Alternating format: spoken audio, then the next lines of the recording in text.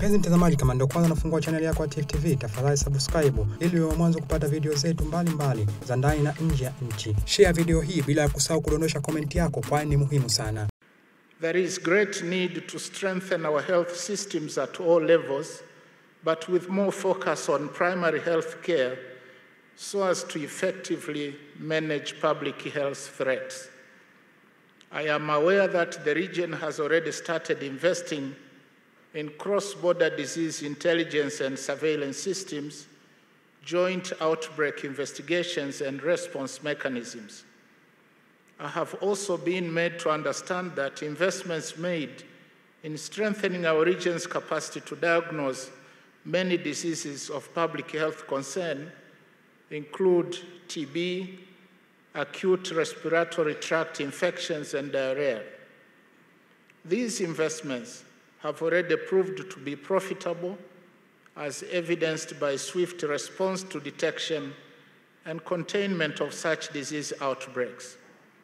However, there is still need to further strengthen emergency health preparedness, response, resilience, and recovery in order to mitigate the impact of public health emergencies and disasters in our region.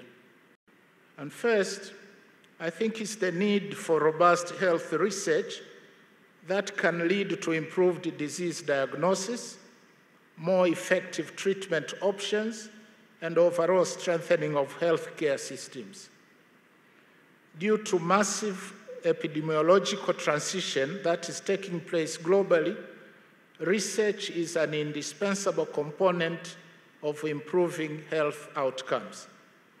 And in the next 50 years, I urge EXA health community member states to invest significantly in biomedical, clinical, social, cultural, environmental, and pollution health research.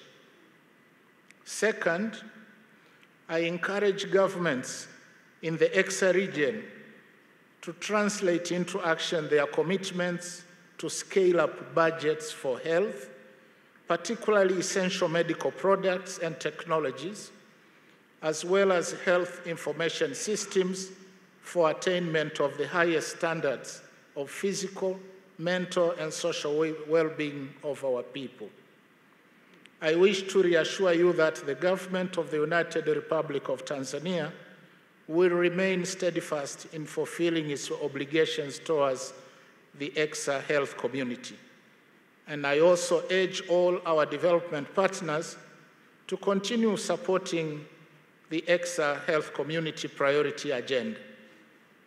But also for the EXA health community, please forge more partners in support of our region. Thirdly, I urge the EXA health community to scale up efforts to address the stubborn health challenges that face our region. And some of them have already been mentioned, including poor nutrition, gender-based violence, and sexual abuse. We are grateful to our respective government for the unwavering support and prioritization of the health sector despite the competing national priorities.